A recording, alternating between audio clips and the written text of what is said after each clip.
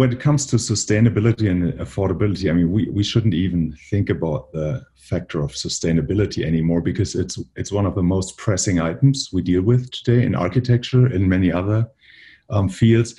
But sustainability also means resilience. And that is even more important when it comes to affordable housing, because we have more and more of these situations where we have, I would call those severe occurrences all over the world, where buildings are left without systems, and if they are designed the wrong way, occupants have to leave the buildings, right? Which is really bad in a emergency situation, for example. So sustainability is very equal to resilience, in my opinion. Now, when it comes to affordability, the reason why sustainability and resilience is so important is that usually it saves occupants money, and that money is urgently needed. For example, if you look at single moms, right, that have 1, 2, 3 kids that they raise, if they save money, that money usually goes into the extra education of the children, which is important to get them on par with the rest of the society, right? So these are basically very general items. When it comes to the importance of design with regard to affordable architecture, there's basically 3 fields: the general approach, there's the site approach, and the building approach. In general, if you have good design, you have a much higher acceptance rate. So, especially when neighbors complaining about affordable housing in their neighborhood, stuff like that, if you do good architecture, you can bet that the acceptance will be much, much higher.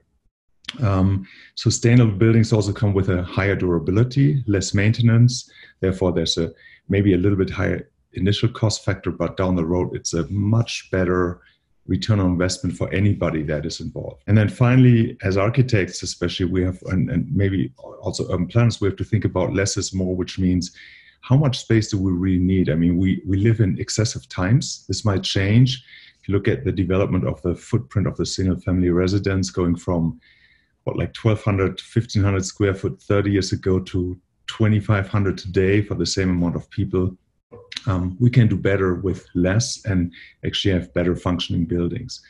When it comes to the site design of any project, but also, or even most importantly on the affordability side, is that we consider the site context, the way we orient the building. For example, passive solar heat gain, maybe a better integration into the neighborhood environment, possibly thinking about mixed use, right? Very important consideration of climate, microclimate, not only what ASHRAE, what the code requires, because the code requires not a lot, but we have to go much further down the road, consideration of local resources, which all brings up, in the end, leads to better quality of life. And then finally, on the building side, sustainable building offers much healthier indoor environments. That's super important, especially for people in need who can't afford health insurance and those kind of things, maybe don't have the good food that other people can afford. That includes, for example, again, going back to orientation on site, well-daylit spaces, right? Well-oriented spaces, capturing views if possible, capturing as much passive energy as possible, which leads to lower cost again. And $100 a month, $50 a month make a lot for these families.